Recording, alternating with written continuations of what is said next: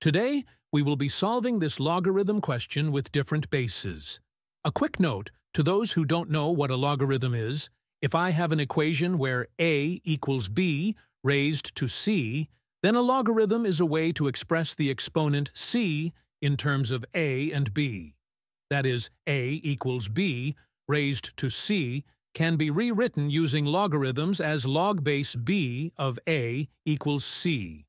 For example, if we have 8 equals 2 raised to 3, then using logarithms we can write log base 2 of 8 equals 3.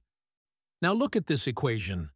We have log x with base 2 plus log x with base 3 equals 5, which means we have different bases here and we need to find the value of x. Now we have a property of log that states log base b of a can be written as log of a over log of b, where the logarithm can be taken with any base. However, it is common to use base 10, and thus we will use base 10.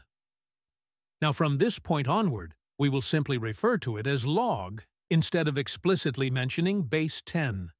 Now using this property of logarithms, we rewrite this term as log of x over log of 2 plus, this term as log of x over log of 3, and that equals 5. Since both terms contain the log of x, we factor it out, giving log of x times 1 over log of 2 plus 1 over log of 3 equals 5. Now, solving for the log of x, we get log of x equals 5 over 1 over log of 2 plus 1 over log of 3. Nice! This simplifies to log of x equals 5 times log of 2 times log of 3 over log of 2 plus log of 3.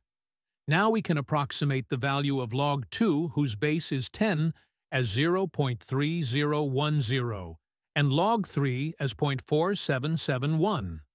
Substitute it here to get log x equals 0.923.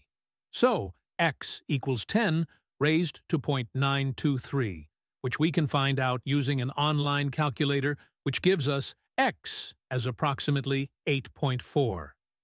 Let us substitute 8.4 here and verify the same using Wolfram alpha. See, we get our answer as nearly 5, and we are done. If you enjoyed this video, please don't forget to like, share, and subscribe to our channel. So good!